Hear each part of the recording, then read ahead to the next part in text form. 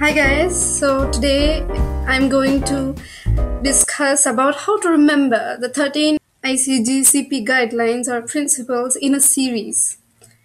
So most of the time we know ICGCP in a principle in a series, but we just get messed up here and there. It's especially useful for the students or budding professionals who want to enter into the clinical research. And most of the time, the interviewer will be asking, okay, let's just tell me about the principles of ICGSP, whether 5, 3, 10, or whatever. But if you tell in a series, it will reflect how much knowledge you have, how much clarity is there in your fundamentals, how strong your fundamentals are. So, and if you say in not in a sequence, like first one you told, fourth one, then seventh, then second. So if the interviewer knows the order, it will reflect negative. So you will lose some points. Okay, so it will show a lot about you. And for those who are working, see, principles, it should not but you should just know the terms. If you know just normally, if you know, it will be very useful. So by telling you some tricks how to remember 13 principles in a series, it will be very, very helpful for you to remember in a daily practice. And generally, those who don't know about ICGSPR, who knows but difficult to learn this, what I'm suggesting is put aside 13 GCP principles, watch my video, check it side by side. It will be, you will catch me what I'm trying to say. Okay, and those who know, very good. Okay, so coming to, first of all, I want to add something is about full form of ICH.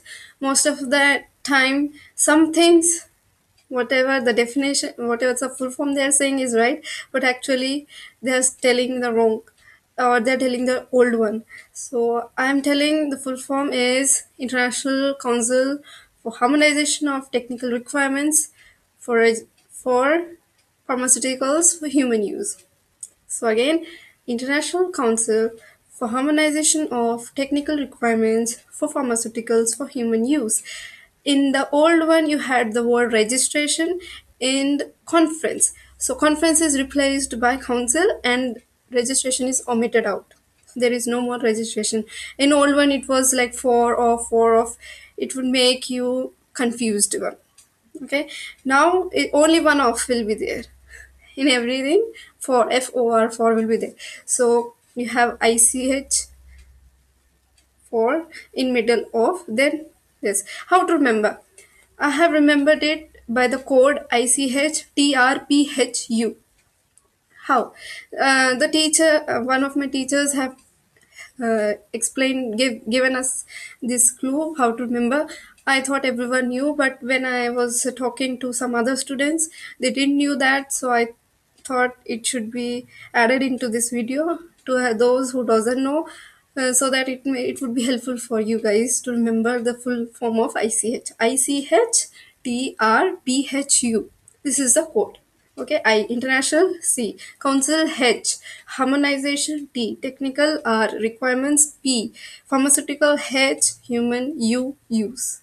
Okay, so that is now coming to 13 principles. So 13 principles, the key to remember is, for each principle remember just one term. It will be very useful. How? See, 13 principles are there. So generally first principle very easy to remember, and the last principle in between will just get messed up. Okay, so how? Let's get started. So first, ethics. First principle, ethics, Declaration of Helsinki. Another thing I want to be making sure you know that this video is to remember how the sequence of ICH-GCP, not to describe the principles of ICH-GCP. So first one, ethics, Declaration of Helsinki. Remember. Second, the second point, second principle, second digit, two words you have to remember, and that is risk versus benefit. Third one, third principle, rights, safety, and well-being. Third word, three terms. Second word, two terms. First, ethics. Okay. Fourth one, fourth and second are interlinked. So in a minute I'll tell how. So just make sure second and fourth are interlinked. If you forget fourth one and you remember second, you can get a clue from second and you can say the fourth one. Then comes fifth, is protocol. The term you have to remember is protocol. Sixth, protocol compliance. Fifth and sixth, asset. Protocol compliance. Seventh, seventh is about qualification of the investigator. There is more to it, but you remember qualification investigator. Eighth, qualification of the other staff members. Seventh and eighth, a set. Ninth, informed consent. I don't know why ninth and consent I just get remembered easily. So you can also remember it like that. Coming to 10th one, it's about clinical trial information. So 10th one, clinical trial information. 11th, I do not have fingers left. So if anyone has a left 11th finger, use it. So 11th, you have confidential, secret, confidential. Remember like that. 11th. 12th one is GMP, good manufacturing practices. Word, you remember. 13th one is system, the word. Okay. So if you forget GMP or 12th, no worries. 13th, if you remember, every time you have remembered what is left, GMP. Okay. 12th, fit into that. It will be very useful. So let's get started. So first one is about ethics. The clinical trial should be conducted in accordance with ethical principles that have their origin from the Declaration of Helsinki and is consistent with the good clinical practices and applicable regulatory requirements. So easy, right? Ethics, Declaration of Helsinki. Remember, read the principle, try to memorize, and just remember the term, you'll get it. Second one, yes, second one is risk benefit ratio. Before a clinical trial is initiated, the foreseeable risks and inconveniences should be weighed against the anticipated benefits for an individual trial subject and society. The clinical trial should be initiated and continued only if the anticipated benefits justify the risk. Benefit is justify the risk. Then only clinical trial should be initiated and continued. Then comes the third one. Okay, second one, another thing I wanted to say, risk benefits, how foreseeable risks and inconveniences should be weighed against the anticipated benefit. Foreseeable risk and inconvenience should be weighed against the anticipated benefits for the clinical trial subjects and society. Remember like that. Okay, and then comes is fourth one, right? Fourth and sixth, second is linked, I said. How? See, so I didn't say third. Yes, third principle. The right, safety, and well being of the trial subject or the participated subject in the trial is the important consideration that should prevail over the interests of all science and society. भाड़ में जाए study अगर तुम्हारा study का subject safe नहीं है, that is the third one. Again, the right, safety, and well-being of the trial subject is important consideration that should prevail over the interest of all the science and society. Right? Coming to fourth one.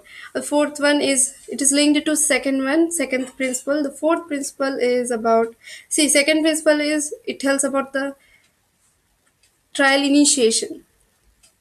Fourth one tells about proposal of trial, clinical trial. There is a difference between proposal of clinical trial initiation. A small gap. When you are firm that I have to initiate a trial is different from thinking to propose a trial. Okay, so they are linked. How? Fourth principle says that a non-clinical data, that is preclinical data, the non-clinical data and clinical information should of the investigational product, obviously of the investigational product, should be adequate enough to support the proposed clinical trial. Okay, that is fourth. Fifth, the principle, it's about protocol. I have remembered the term protocol, so I'm saying it easily. After you hear the video 2-3 times, or the terms you write in the notebook, or in the GCP only you underline those terms. Okay, it will be helpful. So then, yeah, where I was in fifth principle, protocol. So the The clinical trial should be scientifically sound, that is meaningful. The clinical trial should be scientifically sound and described in a clear, detailed protocol. So protocol, scientifically sound word also you can remember, but the thing is, if you remember only scientific sound and you were blank, for students, I'm saying, in an interview or you were nervous, you will not remember the point. But if you remember the word protocol, you can make out any sentence also. But if you remember protocol and scientific sound, very well. First remember one term, then you try some other methods. Okay, so that is what. Again, I'm repeating. Fifth point is a clinical trial should be scientifically sound, meaningful, okay? Scientifically sound and described in a clear, detailed protocol. Coming to sixth principle. Protocol was sixth, seventh is protocol, sorry, fifth, sixth is protocol compliance. Remember like that. So sixth one, the protocol compliance. A clinical trial should be conducted in compliance with the protocol that has obtained a prior institutional review board or independent ethics committee's approval and favorable opinion. So easy, just the term makes so smooth, right? Now, coming to sixth is our seventh, qualification of investigator. I have told you before itself, it is one term, but it has many other things, but one term you remember. So seventh is about qualification of a physician. How you fit into this principle is all the medical care given and the main important medical decisions made on behalf of the subject should always be the responsibility of a qualified physician, and or when appropriate, a qualified dentist, because dental clinical trials are also conducted, so those physicians or dentist is the term used added to this. Okay, right? So the medical care given to and the important medical decisions made on behalf of the trial subject should be the utmost, should always be the utmost importance, responsibility of the qualified physician, and when applicable, qualified dentist. Okay, now coming to, you have seventh is finished. Coming to eighth, qualified staff members. How you put it in this principle is each and every individual, every individual involved in conducting a clinical trial should be qualified by education, training, and experience to to perform a given task, to perform their duties, you can say. Okay, so next, okay, should I repeat it? Okay, I'll repeat. So eighth one is each and every individual involved in conducting a clinical trial should be qualified by education, training, and experience to perform the required tasks. Next, clinical trial related tasks. Now coming to ninth, it's about consent. So consent before, sorry, the freely given consent should be obtained from every subject prior to involving in trial participation. Again, I'm saying the freely given informed consent should be obtained from every subject prior to trial participation. Participation होने से पहले informed consent लेना है. That is only they are saying. Okay. Then comes 10th one, clinical trial information. The clinical trial information should be recorded, handled, and stored in a way that allows accurate reporting, analyzing, and verification. Like that, you remember. Okay. Then comes the 11th, confidentiality. Confidentiality. How to remember? The confidential records that could reveal the identity of the subject should be protected, respecting the privacy and confidentiality rules. They are talking about HIPAA rule. Okay, confidentiality rules and applicable regulatory requirements. Again, I'm repeating. The 11th one is The confidentiality records that could identify the subject should be protected, and their privacy should be respected, and confidentiality rules. I got messed up. Okay, privacy and confidentiality rules should be respected, and applicable regulatory authorities also says that. That is all they're trying to say. So now coming to 12th one, it talks about GMP. So good manufacturing practices. So the investigational product should be manufactured, handled, and stored in accordance with the applicable good manufacturing practices, and should be used in according to the applicable approved protocol. Investigational product के manufacturing के बारे में बात भी किया है, plus उसका use के बारे में भी बात किया है, right. So now coming to 13th, the last system, the term system. It's the system containing procedures, or the system containing all procedures that could help to assess the quality of every aspect of the clinical trial should be implemented. This 13th principle. So 11, 12, 13, these three principles were added in a new ICH-GCP E6R2 addendum is there. So these three are there. Remember? So first, again I'm repeating. First one, ethics, Declaration of Helsinki. Second one, two numbers, risks and benefits. Third, right, safety and well-being. Fourth, second and fourth are interlinked. Fifth, protocol. Sixth, protocol compliance set. Seventh, qualification of investigator. Eighth, qualification of other staff, a set. Ninth, informed consent. 10th, clinical trial information. 11th, confidential. 12th, GMP. 13th, system.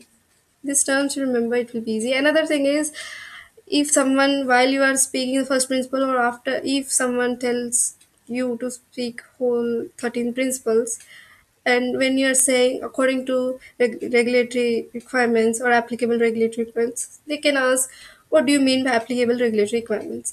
In my glossary, the previous video, if you're interested, just see it, how to remember that also. I have made a video.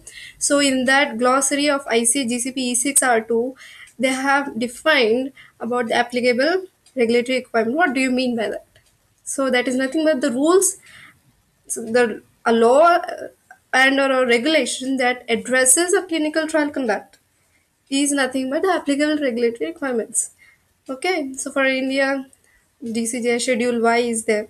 So for other countries like US FDA, European Medicine Agency, so different countries, different guidelines. So this is, but the thing is, we know what the word says, but the interviewer for a student, he expects a definition. So second person, if they expect definition, you don't say, even though you tell 100 words, they will not be satisfied.